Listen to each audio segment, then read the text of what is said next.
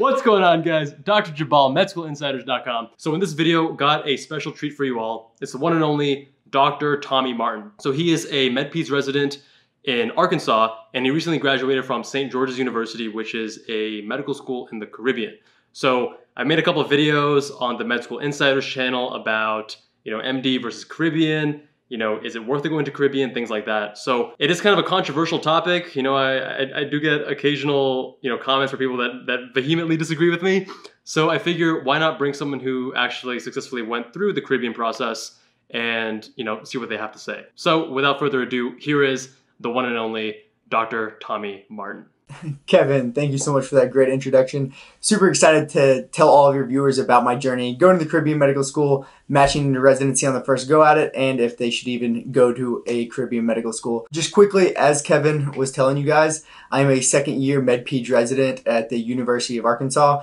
So practicing here, plan to eventually be a hospitalist. So that's kind of where I'm at in my journey right now. So Tommy, let's just dive straight into it. What made you choose going Caribbean versus MD or DO, which are the more traditional routes, which most pre-meds are, advised to take over Caribbean? For me, it was kind of a couple different reasons. I'd say, first off, I was very naive. I didn't know much about any of it.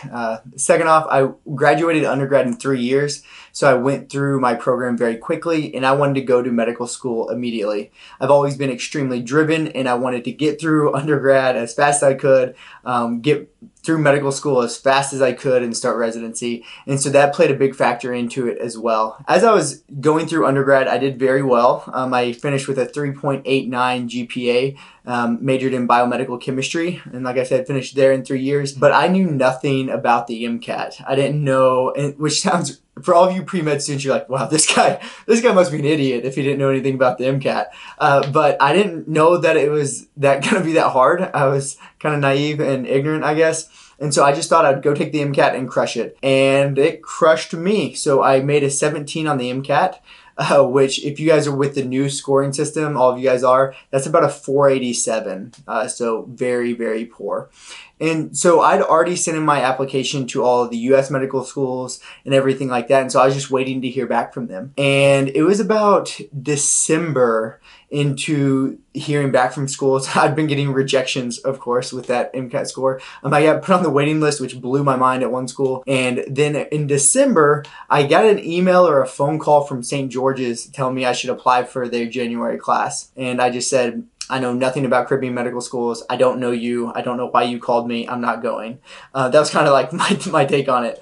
And then my aunt, she's a doctor, and her best friend is one of the biggest surgeons here in Arkansas, and he went to St. George's University. And he called me and pretty much was like, Tommy, you really need to think about this. I went there. I was successful. I'm doing really well now. You should think about it. That is where the turning point kind of came. I was very torn on what to do. And so, to be honest, I sat down and cried and prayed and asked God what I should do. And it was at that point where God gave me a sign that I should go to a Caribbean medical school. This was middle of December. So I applied, got accepted, and started in January. So that's what made me decide to go there. Were you considering other options, like other international schools, Ireland, any other country, like someplace in Europe maybe? Or was it pretty much just, Caribbean or bust? For me, I knew nothing about anything except for this one Caribbean medical school and then all of these medical schools in the United States. So for me, I wasn't considering any of the other ones. Now that I look back on it, I should have done more research. But I think even with that more research, I would have ended up at St. George's University from what I know now. And so no, I wasn't considering other ones, but it is important for people to know there's probably countless foreign medical schools you could go to. So I don't want to make any assumptions, but I am going to say that the idea that most, I guess, US MD students have, and probably most US DO students have, is that going to the Caribbean is usually reserved for students who weren't able to get into US MD and DO programs. Do you think that's accurate? I don't mean to be offensive in any way. Is that the reason that most students would go to a Caribbean program? So when you say most, I would say yes. And I may be stereotyping as well, and people could be mad at me, but in my mind right now, I would say yes, that's the big reason. But with some caveats, okay? And so with that being said, for me, I probably could not have got into a U.S. medical school. with that MCAT score. Okay, for other people, it's their age, but with them being too young still means they wouldn't get into a U.S. medical school.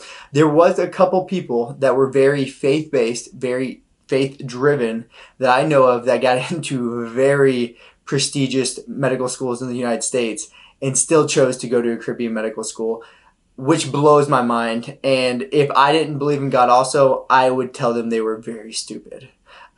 But so for most people, yes. When you say age, like I'm curious, what were some like the younger end of that spectrum? Because I also had some pretty young students in my medical school. 17 years old. Oh wow. Okay, yeah, I think our youngest was like 19, and I think it was like an applicant who had tried when they were 17 and then 18, and then they finally got in when they were 19, which is like, it's insane, man. So I thought I was young. I started when I think I was 21 when I started. I thought I was young. My wife started when she was 20. She was young. And then we had a classmate that was 17. And to think that she's going to be an attending at, 21 years old blows my mind. I definitely didn't have the maturity personally. So props to those people that are able to do it. So let's say a student can't get into a USMD or USDO school. At what point do you recommend, now that you've done the whole process and you're more familiar with it, what do you recommend for what they should do next? Should they reapply a couple times? Should they go straight to Caribbean at the beginning? How should someone navigate it? To be honest, that is such a hard question. And there are so many variables that you kind of have to dig into and tease out to make that decision. And so first off, every single person will have a different answer for that. And so I would say a couple different things to be thinking about that you have to think about. For me, I am a faith-based person. So one, I would say, what does God want you to do? So I'd say to be in deep prayer. If you feel that he's leading you to go, then I would say by all means go. If you feel he's telling you to wait and go to a U.S. school, I'd say do that. Second, think about finances, depending where you're at financially, and if you're willing to live a very frugal life for a while to pay back student loans. Why do I say that? Depending on what Caribbean or foreign medical school you go to, it can be very, very expensive. And so, for example, I think from St. George's, and I'm speaking for a very large population of students, but I'd say very few of them get out of medical school with debt less than $350,000, if not less than $400,000, and so that is very considerable amount of money. And I think U.S. schools, and Kevin, you can tell me if I'm off on this, but I think it's maybe 180 to 200,000 that they're in debt. The average is like 198,000 most recently. You could see that that's a lot more money that you have to pay back, and the interest on that's obviously compounding. And so that's a big factor that you have to consider is if you're willing to take on that extra money. A third aspect I would say is what your timeline is. If you are, say, 40 years old and you're deciding to go into medicine now and you've tried to get into U.S. medical schools 3 or 4 times and it just still hasn't happened, you've tried DO route and it still hasn't happened, I'd say if you're still dead set and you think God's telling you go to become a doctor, I'd say you might want to start trying the Caribbean because your time's ticking, right? And you don't have a whole lot more time to keep trying at the U.S. schools. If you've tried 3 or 4 times, I'm strongly in support of going to a Caribbean medical school, just because the way I look at it is if you go to a Caribbean medical school and you succeed, you're going to become a doctor. And when I say succeed, that means you get through it, do well on your boards, you're going to get a residency spot, doing well on your boards.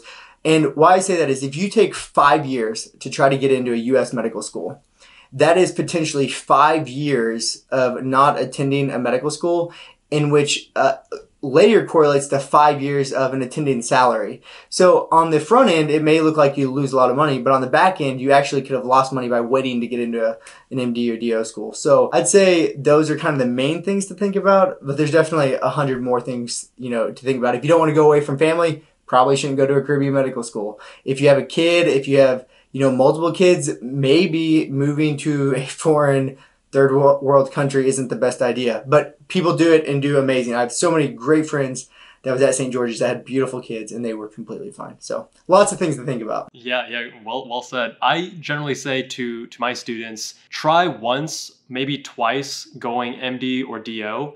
And if both of those times you're not successful, then consider Caribbean. And generally speaking, if someone's a reapplicant, there are usually things that they can fix in their application beyond just numbers, right? Because numbers are just one thing that we tend to focus on probably a little bit too much because they are objective and easy to compare. But when you're looking at personal statements and the actual, your actual AMCAS, work and activities, your letters of rec, there's so many ways you can improve it. So generally speaking, I do recommend people at least try to reapply once. However, if they do want to go into something that's more competitive, and we can talk about this in more in depth, like the actual match outcomes. Yeah, if someone wants to go into plastics or derm or ortho or neurosurge, then I would say, you should probably really shoot for USMD.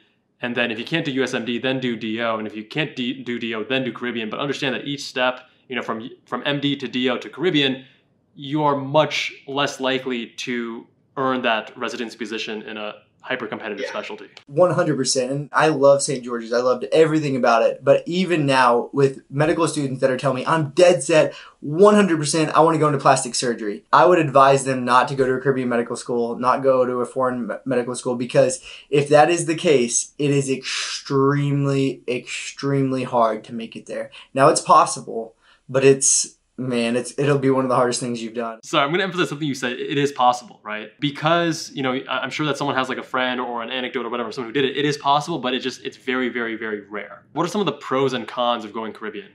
Because I actually think that there's a little bit too much negativity towards going Caribbean. And I think we focus too much on the programs, which you could actually kind of explain through other factors, which we'll get to. But what do you think are some of the pros and cons? Yeah, for sure. So I'm going to start with the cons. I honestly don't have too many, and then I will love talking about the pros. So let's just get the cons out of the way first. One, everyone knows this, so I shouldn't even need to say it. It is much harder to get a residency spot. With that being said, you need higher board scores to break all the cutoffs. After that, you probably need to go on more interviews to make sure you secure a spot. With that, you have to think of the interview cost and all of those aspects. Going to a Caribbean medical school, not all of them are the same. St. George's is incredible because we have I might be a little wrong on this, but they have about 50 affiliate hospitals where we can do third year and fourth year rotations where you're guaranteed a spot at. Not all Caribbean or foreign medical schools have guaranteed spots in the United States to do those rotations. And that makes a big difference when you get letters of recommendations. So that potentially could be a con if that foreign medical school didn't have that guaranteed for you. Another big con, you are miles and miles away from your family most times.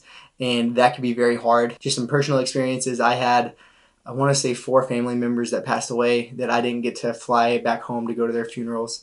My parents went through a very, very rocky period and I didn't get to be there for my family. I missed the years of my nephew growing up from the age, of 3 to 7 because I was in a different country. And so there are definitely some big emotional strain. And with that emotional strain, if you don't have a good foundation, if it wasn't for my faith in God, there's no way I think I could have taken the emotional beating being away from all that stuff that happened. Not everyone has those hardships while they're gone and stuff, but it's still hard when you don't do too well on a test and you need a shoulder to cry on. Your mom and dad or your best friends aren't around. But there's some pros to that, like on that side of it as well. And so I'd say being away from family is a big, big con. Some little things is that if you go to a foreign country, they may not have your favorite pre-workout or your favorite protein powder. You would be bringing up pre-workout as the number one thing that they don't have.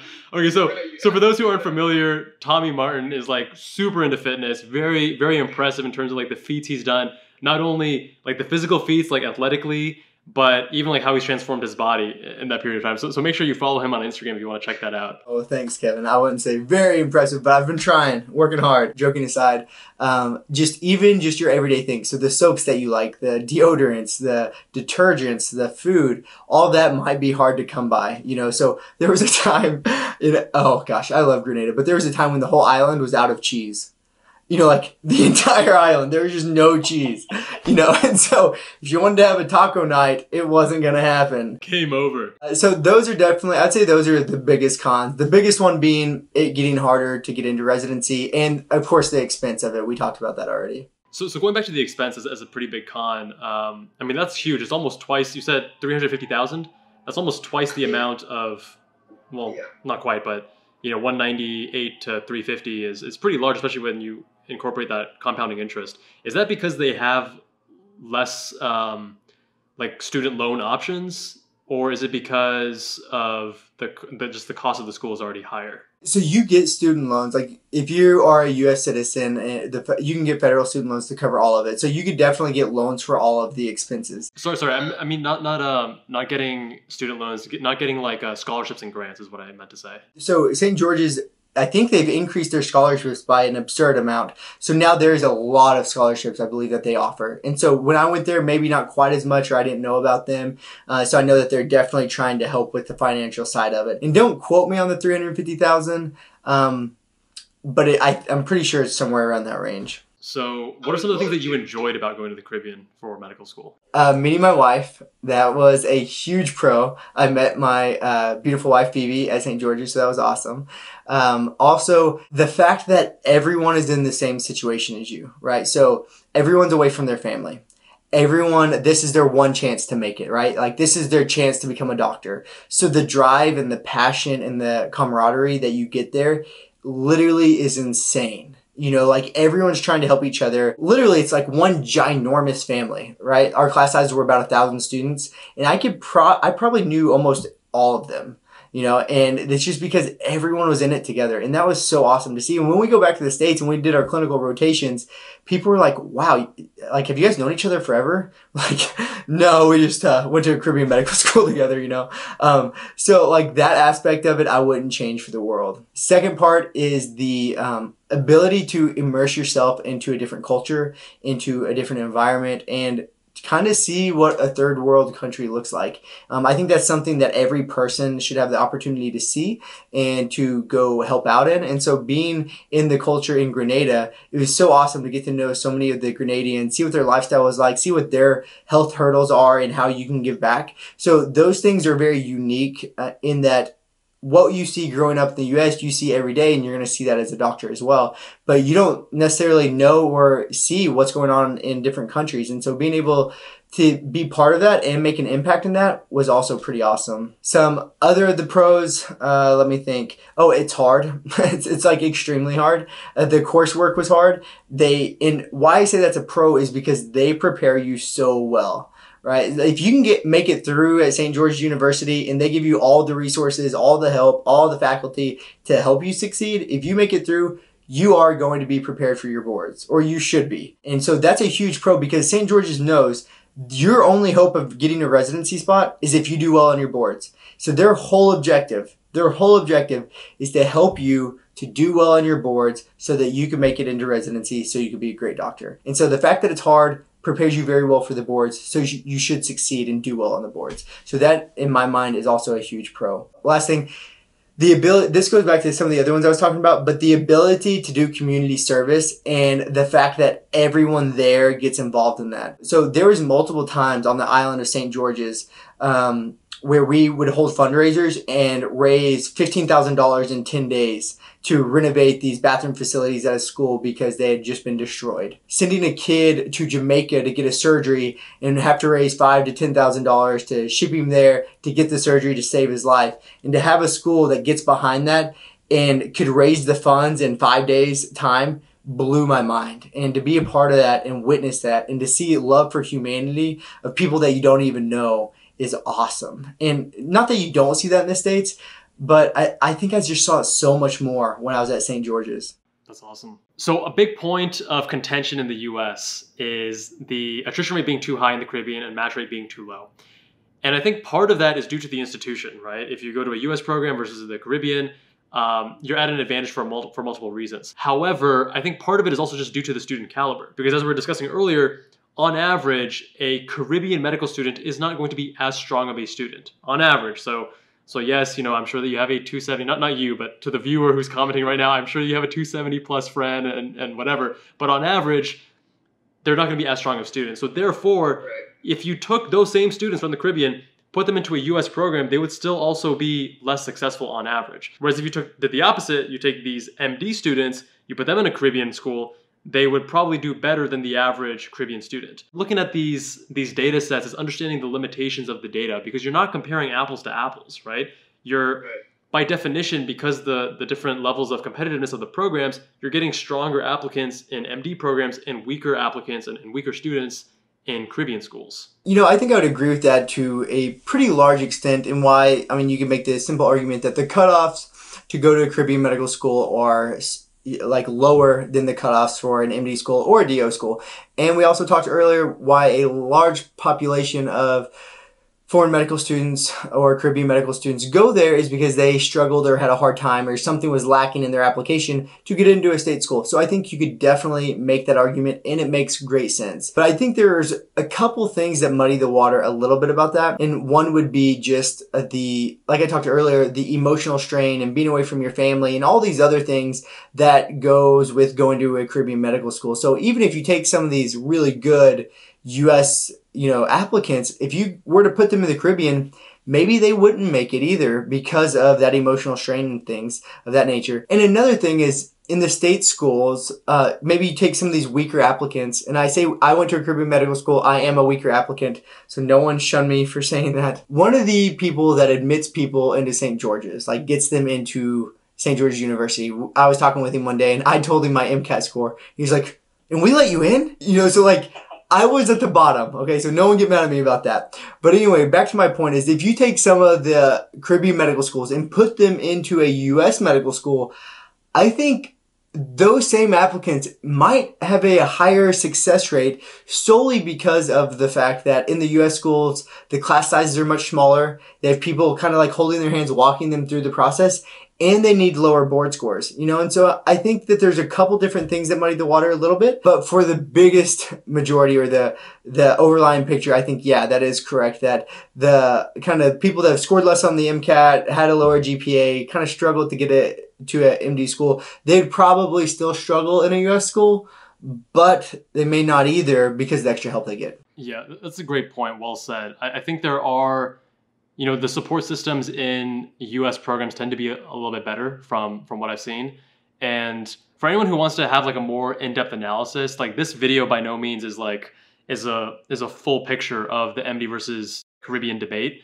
But there are some videos on the Medical Insider channel that I did. It was more structured, more organized, comparing each aspect. So I'll leave a link in the description below for you guys to watch that. So Tommy, what are some misconceptions that pre-meds or just people in the US overall have about Caribbean medical schools? For sure. So I know all you pre-med students are out there reading all the forums out there. And so the biggest one I would say is that it is impossible to get a residency spot if you go to a Caribbean medical school. I sit here as a second-year resident in med-peds at my top-ranked program. I only had to apply to match one time, and I couples matched with my beautiful wife, and we both went to a Caribbean medical school.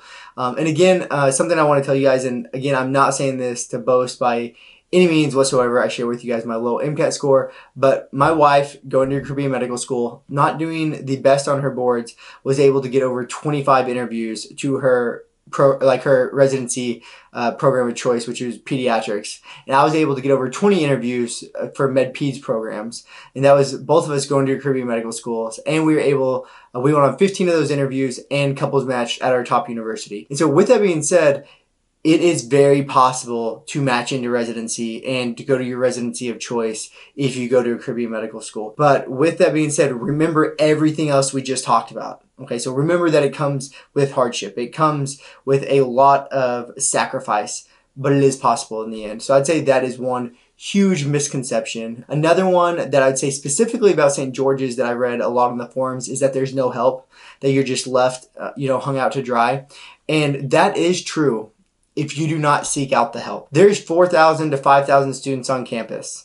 If you don't try to get help, you're not going to get help, right? But I needed help my first term. I got my butt kicked. I went from making a 3.9 GPA to where my whole chemistry class was given to me in the first week of medical school, and I was drowning. And so I went and got help. I knew everyone on the whole campus by name, and I got the most help possible. And I'm not saying that they treated me any different, but they knew that I had this drive and passion to succeed, and they had the resources for me. I just had to ask for it. And so I got tutoring, I got help on how to answer multiple choice questions, how to study better, how to study more efficiently. And after I went through these kind of programs that they helped me with, I did extremely well at their university and on the steps and everything else. So misconception that there's no help, but really there is endless amounts of help if you ask for it. So now you've done it.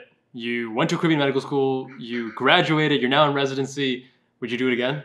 Would I do it again? I was pretty personal with you guys and tell you about some family stuff that happened while I was gone and all of those things.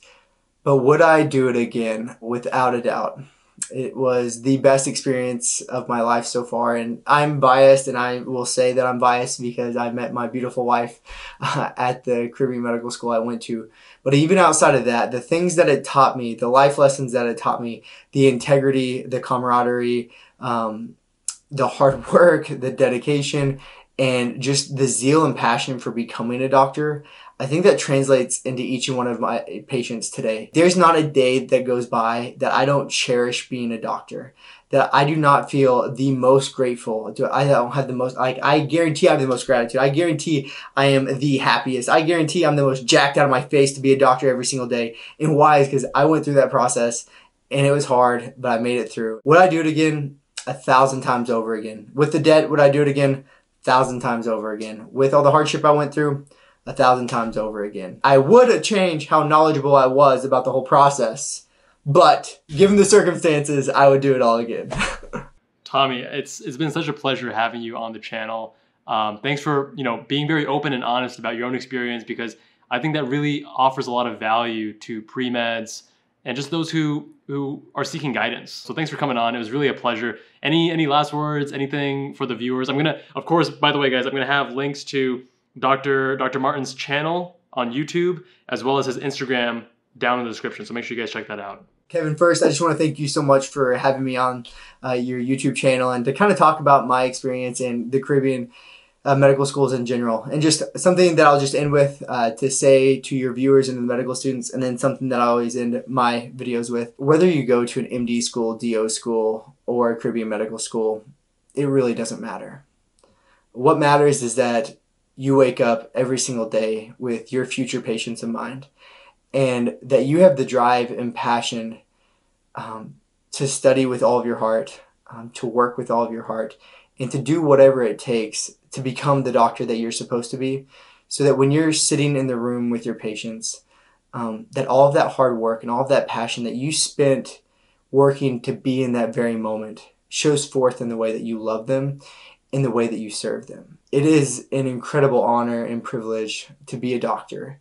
And so I don't care what route you go to get there, but cherish every single second of it. And don't forget how great of a privilege it is. And just know that if you guys ever need any help, whether it's a shoulder to cry on, someone to talk to, know that Kevin and I are here for you. And I know that I will be praying for you guys every single day as you guys are on this journey. To end with what I always end my videos with, and then I'll let Kevin close the video, is that I want you guys to know that you are greatly, greatly loved, and that you're wonderfully and beautifully created, and that you're capable of far more than you could ever imagine. Thanks so much, Tommy. See you guys next time.